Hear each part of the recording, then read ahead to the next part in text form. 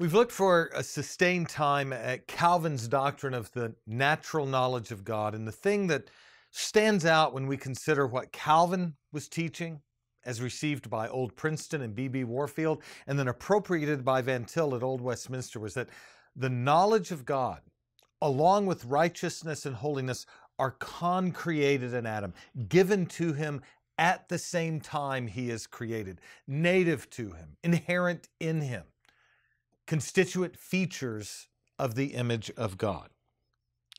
Thomas Aquinas is a theologian in the Roman Catholic tradition who stands out in sharp distinction from Calvin's teaching on this particular matter. What I want us to consider is Thomas Aquinas, particularly from his commentary on the book of Romans and a brief section in the Summa Contra Gentiles.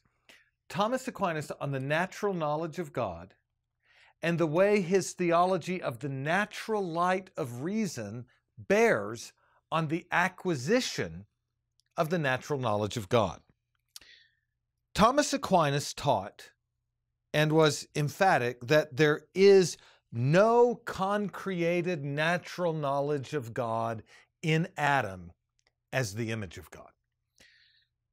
He taught that while Adam was like God in that he was given reason and freedom,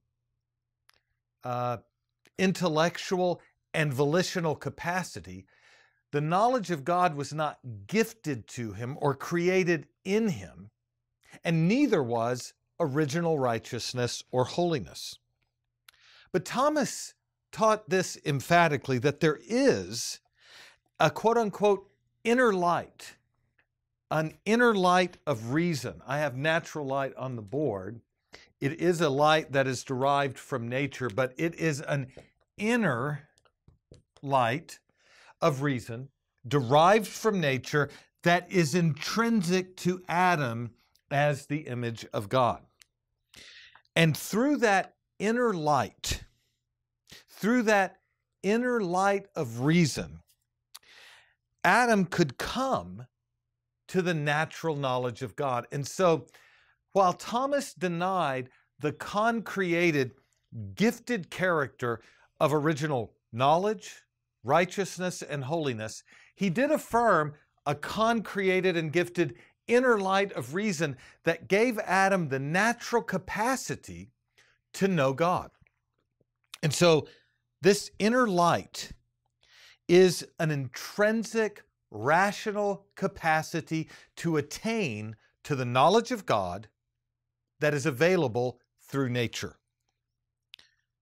And Thomas has a very specific, very well-conceived doctrine of the natural knowledge of God. In his commentary on Romans, page 59, he says this: man's knowledge, and we're going to go ahead and think about this with reference to Adam as created in the image and likeness of God, isolating his status as image of God, and compare and contrast him to Calvin, who said we must always begin with Adam and understand the integrity with which we were with which Adam was created. Here's Thomas. Quote, man's knowledge begins with things connatural to him. That is, things in his created realm of existence, namely, sensible creatures, which are not proportioned to representing the divine essence. Now, in a way similar to the way Calvin taught, Thomas believes that you must begin with knowledge of self and knowledge of sensible objects, but he denies that knowledge of God is coincident with the knowledge of sensible objects, sensible creatures. For him, human knowledge is restricted initially. Human knowledge in what we will call nature, unaided by grace. Nature, unassisted by grace. Nature, not yet reproportioned by infused grace. Begins with sensible creatures, sensible objects that are not proportioned to the essence of God. So there is a qualitative ontological difference between God and the sensible creature, the sensible objects, those objects in Adam's purview for him to examine and reason in terms of. Now, this creates something of a problem that needs a resolution. If sensible creatures are the starting point for this inner light of reason, and those sensible creatures are not proportioned to represent and reveal the essence of God, then how is natural knowledge of God possible? In other words, if you're starting with this inner light of reason, and that inner light of reason is immediately connected to sensible objects, and these sensible objects are not proportioned to the essence of God, there is no direct revelation of God available in nature. Thomas does not affirm direct revelation of God in nature to Adam. He affirms instead this capacity of the inner light of reason that takes as its starting point sensible objects, sensible creatures. So, how is it possible for this inner light of reason that begins with sensible objects to attain to the knowledge of God? Thomas says this, and these are all quotations from his commentary on the book of Romans, pages 59 through around 61. He says, man is capable of knowing God from such creatures in three ways. And so instantly he says, not only does man begin with sensible objects, but the knowledge of God is from sensible objects. You begin with sensible objects, and reason, the inner light of reason with Adam, was capable of attaining knowledge of God from them. No direct revelation of God, but a mediated revelation of God, an indirect knowledge of God. And he says there are three ways that this happens. He says, first, you know God from causality. Causality. You know God as you begin with sensible objects and reason from them using causality. He says, quote, for since these sensible creatures are subject to change and decay, it is necessary to trace them back. There's the quotation I want. Trace them back to some unchangeable and unfailing principle. In this way, it can be shown that God exists. What is the pattern of reasoning? Well, through an inferential process of reasoning, the inner light of reason begins from sensible objects. And how are those sensible objects construed? They are construed in Thomas's language by change and decay. And reason moves from these natural, sensible objects characterized by change and decay to a supernatural cause of those objects who, in contrast, is unchanging as the supernatural cause. To put it differently, reason traverses from natural causes, from natural effects, sensible objects, to a supernatural cause. From the changing and decaying objects of sensation to an unchanging supernatural cause. So notice this as you think about what Thomas is doing. And please remember the differences between Thomas and Calvin and Warfield and Van Til on this topic. Thomas begins with sensible creatures subject to change and decay, and argues it is necessary to trace them back to an unchanging and unfailing first cause, which we call God. Now, this pattern of reasoning makes knowledge of God, if you can see it this way, it suspends knowledge of God upon an inferential process of reasoning that traces back from sensible objects to God. This connatural end, Thomas says, is the knowledge of God.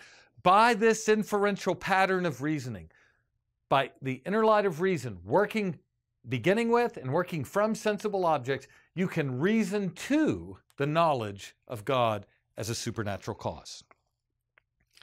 So, Thomas affirms an indirect, inferential, natural knowledge of God rooted in the intrinsic capacity of reason to discover such truths. This is his way of causality. Secondly, he says there's a second way. The way of excellence or eminence. Way of excellence or eminence. Second, God can be known by way of excellence. For all things are not traced back to the first principle as to a proper and univocal cause, as when man produces man, but to a common and exceeding cause. From this, it is known that God is above all things. Now, note that this knowledge of God, by way of excellence, comes once again from tracing back from sensible objects to God as a supernatural cause. Notice further that the way Thomas reasons here is that the inner light comes to know that God is above all things by way of negating what is imperfect in sensible objects and ascribing to God a corresponding excellence or eminence or greatness. This is the way of excellence. It's reasoning in terms of causality, but it is designed to show that there is no univocal relation, no one-to-one correlation between the natural effect of a sensible object and the supernatural cause. They belong to distinct orders of being. God is uncaused. The creature is caused. The creature is changing and decaying. God is unchanging. And therefore, there is a categorical fundamental difference between the two in terms of their being. This is the connatural end of natural knowledge. Third, and these really do, 2 and 3 really do qualify one another, the way of negation. This is a compressed summary of what Thomas elsewhere calls the 5 proofs. This is his exegetical approach where he reduces it to 3. He says, third, God can be known by way of negation. For if God is a cause exceeding his effects, nothing in creatures can belong to him. And in this way, we say that God is unchangeable and infinite, and we use other negative expressions to describe him. So, for instance, if the effect changes, you negate change and say God is unchanged. If the effect is finite, you negate finite and say God is infinite, has no limitations. If you say the creature, the sensible object, is composite, made of parts, you say that God transcends that and is non-composite, not made of parts, not made of additional properties. If God as a supernatural cause exceeds his mutable and composite effects, then he is immutable and simple. But here's what you have to appreciate, and this must come clear as you're watching. If you are taking notes here and thinking this through, stop and ponder this. Notice that in each proof, Thomas is saying, from this pattern of reasoning, it is known that God exists, and it is known that God is unchanging, simple, etc. The knowledge of God is a work attained by the proper use of the inner light of reason, and not a gift given at the alpha point of creation. For Calvin, the natural knowledge of God is a gift given at the very inception of creaturely existence. For Thomas, it is a work attained as the inner light of reason works properly from sensible objects and traces them back to a supernatural cause. For Calvin, natural knowledge is given to all. For Thomas, it is attained by some.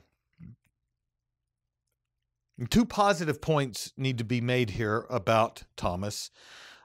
First, Thomas admirably and commendably avoids the front door mutualism that infects Schleiermacher, Barth, Dorner, Hartshorne, Pinnock, Frame, Ware, Oliphant, and others. He affirms that God is immutable and simple in his relation to creation. That we should commend as a conclusion. The method is distinct, but the conclusion should be encouraged and confirmed.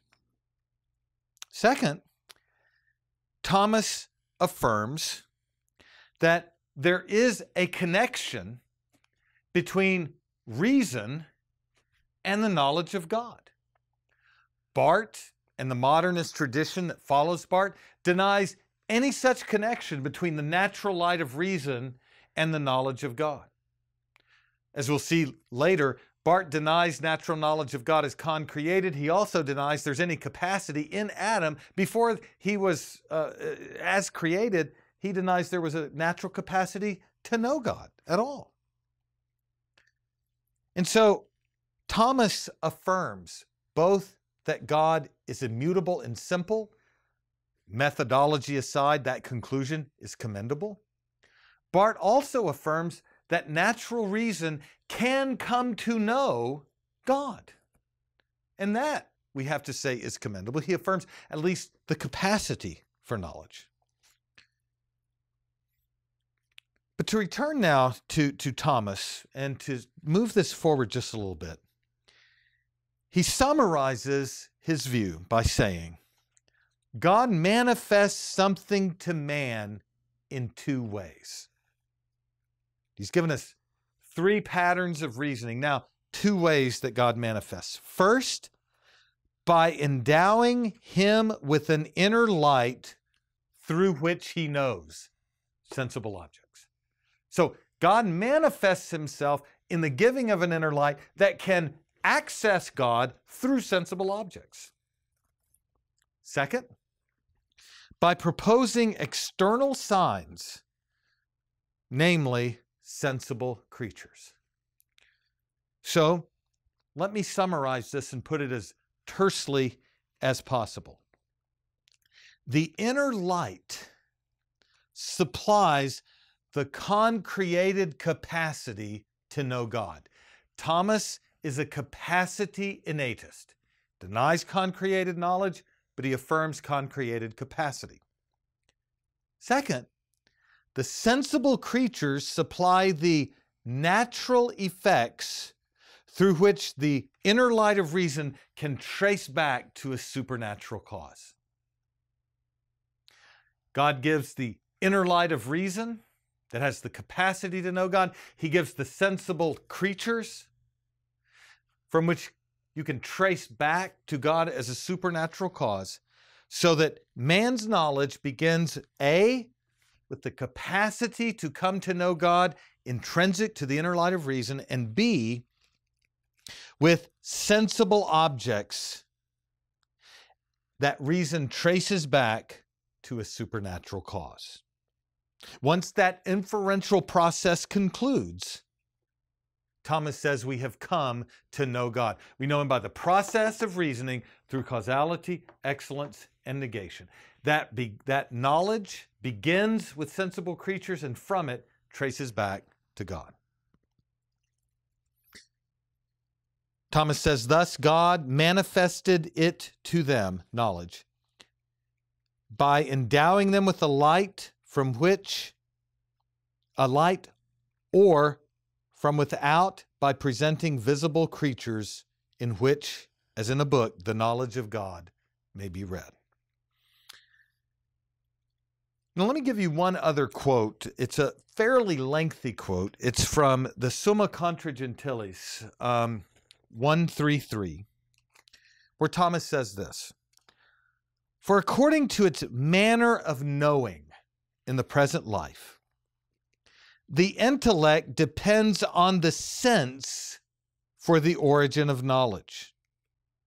And so those things that do not fall under the senses cannot be grasped by the human intellect except insofar as the knowledge of them is gathered from sensible things. Now, sensible things cannot lead the human intellect to the point of seeing in them the nature of the divine substance.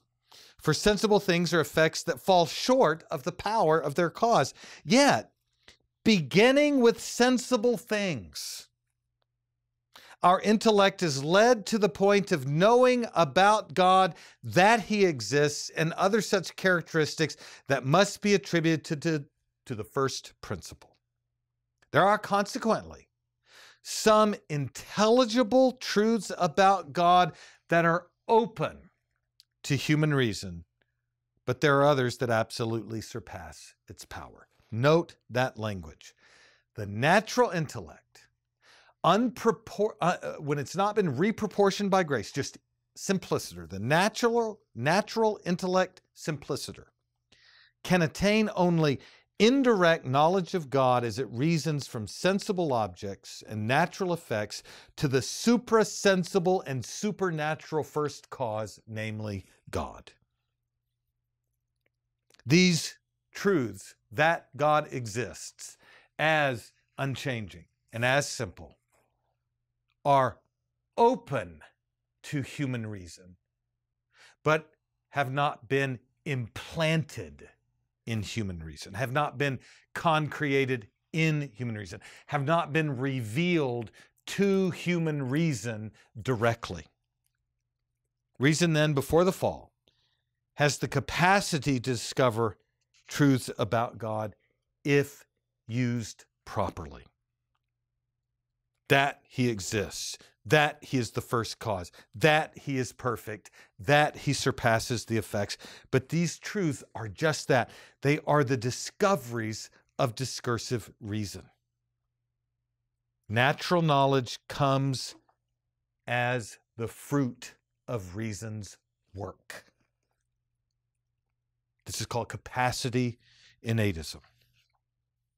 And a key point that distinguishes Thomas from Calvin and Van Til turns on the relation of reason to the natural knowledge of God. For Thomas, reason is an inner light that can attain the natural knowledge of God when it is properly applied to sensible objects.